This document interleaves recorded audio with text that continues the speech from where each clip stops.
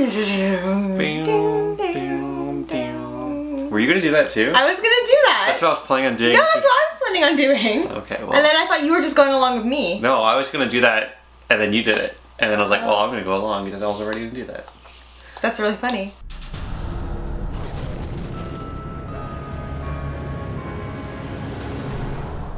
We just finished watching a video of the Once Upon a Time panel at San Diego Comic-Con. We're kind of trying to treat it like an episode, so we just watched the whole panel, which was about like 40 minutes minus the video or the videos they showed. Jossyl might have more to say on it than I will because I like to comment on after watching an episode and just talking about the show itself, whereas she likes to talk about all the fandoms and whatnot. Whereas I have like a little bit less to say about that, but I'll still comment here and there. Ginnifer Goodwin's freaking hair. She looks so killer. Like, she looks amazing. I saw that picture on Instagram yesterday, which is when the panel happened, and everyone was putting up Instagram pictures and tweeting stuff, and it was a selfie with her. I don't know if it was a selfie, but it was a picture of her and Rebecca in the car on the way to the panel, and she had the glasses on and her tongue was sticking out. She looked so good. I like it a lot. It reminds me of like your old hair. Oh, when I had the whole like whitish granny hair. As you guys probably remember. Yeah. I think she looks awesome. And I want her to keep it. I don't think they're gonna keep it for the show. Well, yeah, they probably won't have it for the show. I hope she doesn't dye it back. She looks so good. And I feel like she's reinventing herself, and she's had a baby, and now she's like, okay, this is the new me. And I think Josh Dallas thinks it's really hot. There's an interview, I don't know what interview it was with what outlet, but it was on YouTube, and it was one of the roundtable interviews, and it was him and Jennifer, and the video starts off with, oh, like, so you say you like brunettes, but do you like lilacs? And he's like, yes, I do. Josh Dallas was like stoned for this entire Comic-Con thing. If you watch the panel, like the whole time, there's a question asked, he's like, wait, what's the question? And like Jennifer Goodwin will have to like explain the question to him. Maybe he was just really tired. Maybe he was up with the baby all night. Maybe. But we have this little inside joke where we just, every interview, we always watch Josh Dallas, and we think that his reactions are so funny. He's always just kind of staring off, thinking to himself. Well, we'll describe his own inner monologue of what's going on in all these interviews. Robert Carlyle's hat. I don't know if that's working for him. Kind of seems a little out of place. I think he's rocking it. He looks like he came back from the Bahamas. Yeah, it's like he just came back from like vacation. He just came off of a plane and went to Comic-Con. I think, all right, let's do this. I wish he kept that thick accent on for the show, but I guess no one would understand him. I just had a realization. I didn't know that that's what Robert Carlyle's voice, or like his accent, actually sounded like. I've heard him talk in other movies, but I thought he was always putting it on.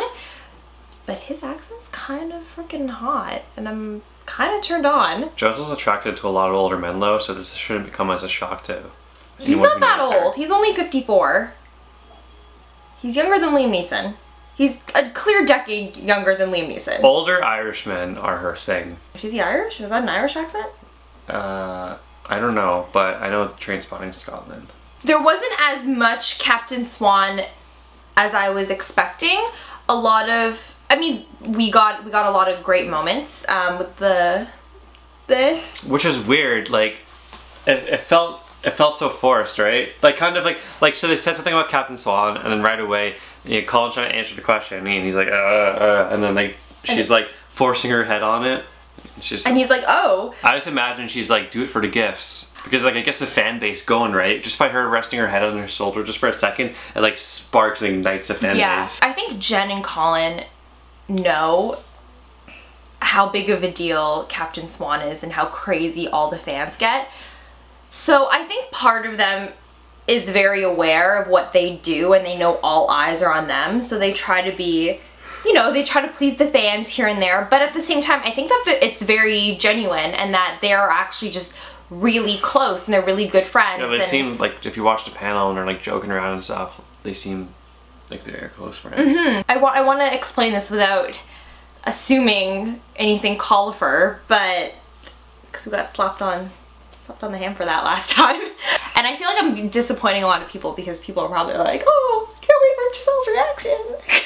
Yeah. But there wasn't really anything that made me scream. No, well, I don't know. Like, it is what it is. No, I just want to put it out there too. I'm like, I don't know her name, but the girl who's in charge of like all the announcements for all this stuff. Yeah, the moderator. Yeah, the moderator.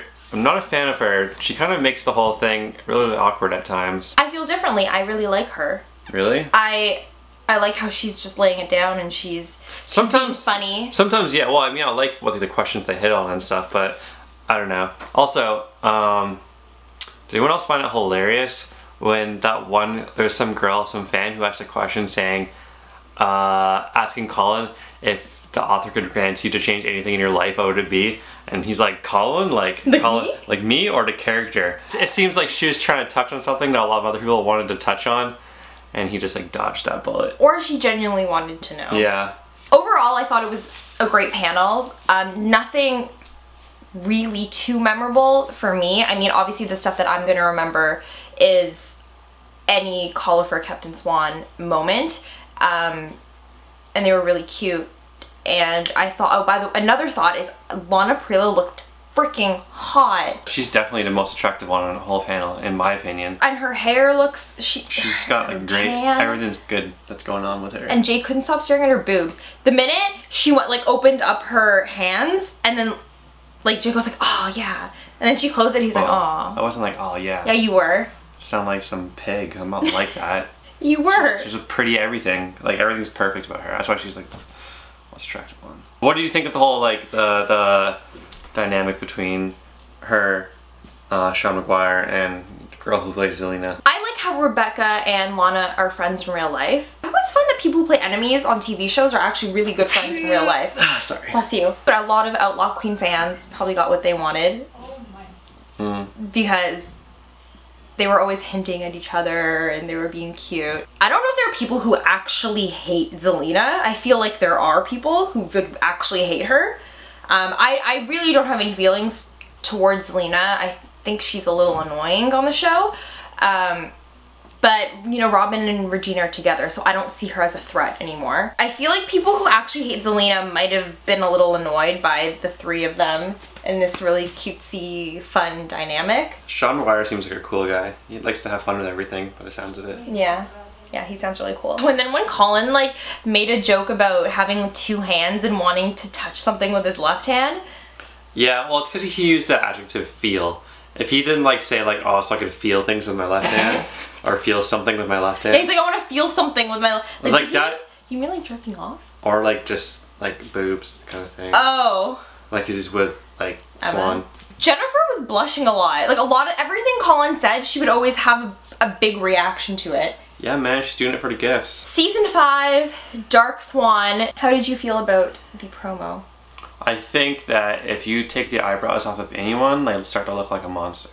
If we just... Can I touch your face? You might... Here. See, you already looked creepy. Wait, turn your fingers over so you can't see the... There we go. See, you look like an alien. Beep, boop, beep, boop, beep. Oh. Take out my eyebrows.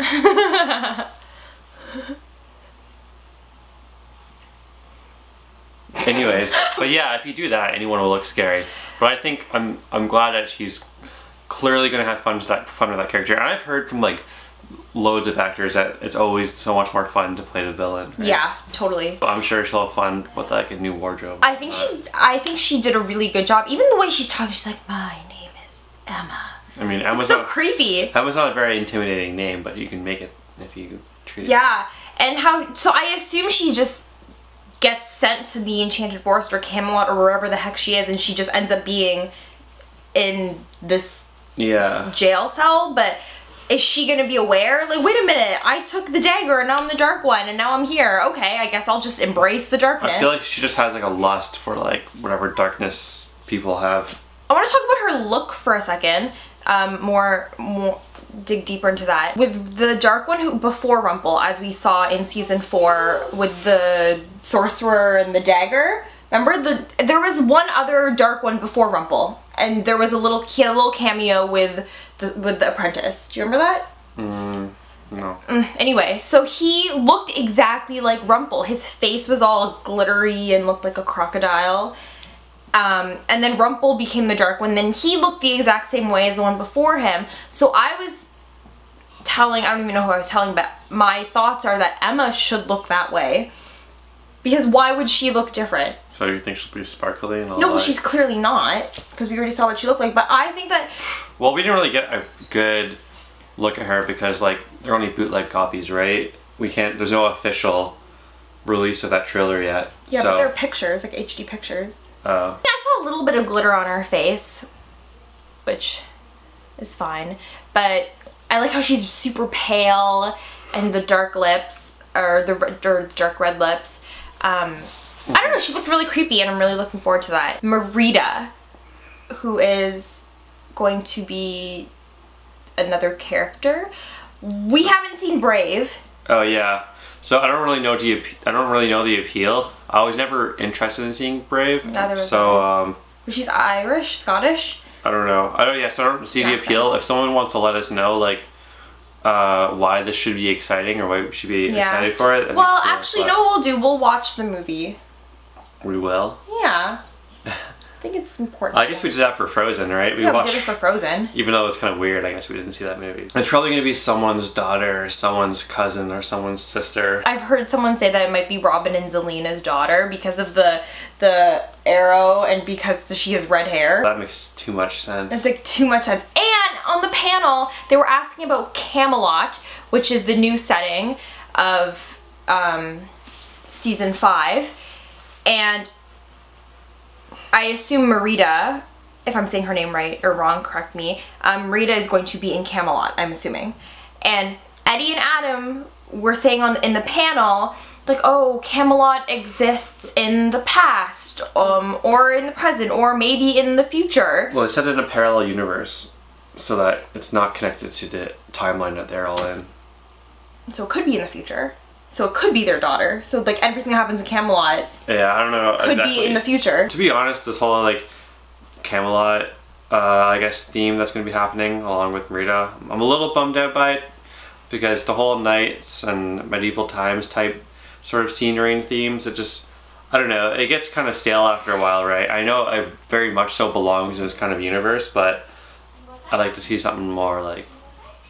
Yeah. magical. I'm only excited about Camelot because I doubt anyone here is a fan of the musical. But the musical back in the 60s. But I was a huge fan of it. Back in the 60s when she was around. No, but I mean, like, I'm really into Broadway and musical theater. See, then you could date Robert Carlyle and Liam Neeson if you were born back in the 60s. Yeah, I could.